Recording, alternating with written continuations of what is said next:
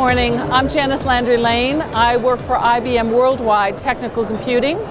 I have taken the responsibility of looking after something that IBM has taken as an initiative company-wide, and that is called Genomics Medicine. I think we've all lived in an era where we're beginning to read articles where genomics is actually saving lives. But dealing with genomics really is dealing with high-performance computing. So we started in about late 2010, and we decided that we needed to look at what we call the Genomics Pipeline. We needed to look from what the sequencer was sending and the IT that was needed to support this. What we discovered was many, many steps of high-performance computing and a very difficult workflow that needed to be done. And I'm just going to take just a second and kind of talk to this aspect of what we've been doing first. It sits right here. It's called the Genomics Hub. We start with the raw sequence data coming off the sequencer, and we have to distill that, as we would kind of talk about this, through the pipeline, and we have to really get down to variant calling. This is an example of reference-based mapping for the human genome. And what we found here is that these applications, and there's a series of both independent software vendors as well as open source. A lot of these applications are in the open source community. And we really needed to take time and to optimize those.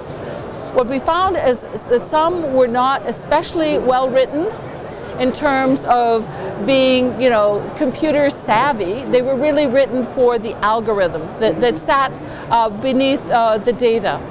And so what we found on many of them were I/O bottlenecks. We spent a long time analyzing the situation, and we spent a long time optimizing for this workflow. The first thing that we've achieved is with some of the open source, with 30 times coverage of a reference human genome, we're talking about doing this in about an hour for the mapping portion. We had been talking to customers who were trying to do the mapping in days. The second thing that we talk about is getting all the way through this whole BCL FASTQ, all of this to what we call variants at the end, which is a much smaller file size. And what we find there is that these applications on the whole need to be brought together with a very tight and, if possible, self-documenting workflow. The reason I say that is genomic medicine right now has been spent a lot of its time in research, but the value of genomic medicine is bringing it to the clinical. So we've paid a lot of attention. We've used our best practices in high-performance computing to actually bring all of this together. We've had some pretty remarkable results. We really need to be a great partner. IBM cannot do this alone. We partner with CLC Bio, we partner with Acceleris, we partner with Recombinant by Deloitte up here. We partner with many folks, and we are looking, and we're in the middle of actually establishing more partnerships. The other thing that we find that is critical is data management. We have heard anywhere from the fact that once you do a whole reference genome of a human, that data, especially in the clinical environment, needs to be kept for the life of the patient. You cannot afford to keep this on spinning disk. We need to think about in terms of hierarchical storage management.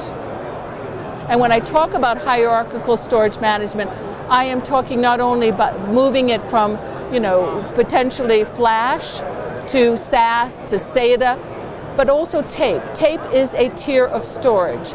It is your long-term archive.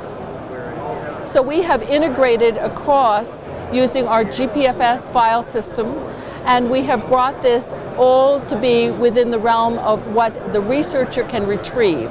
The most important thing is that he looks at his files. He said, I need this file. It is 10 years old, but I need to potentially recreate this result.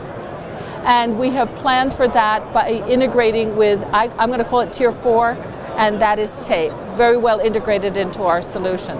It's been very important to bring this type of value to this environment, and not only the high performance to get the workload done, get the workflow done, but also the data management aspect of the genomics pipeline. But the genomics pipeline in and of itself is not valuable. The value lies when we do genotypic, phenotypic integration, where we look at content analytics to support the analysis that we are finding within the data.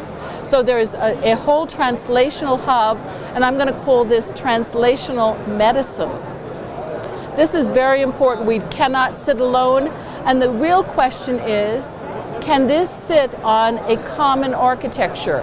I don't want an architecture for this, copy to this, move it over to here. This would be very bad for our customers. Let's simplify that architecture if we can.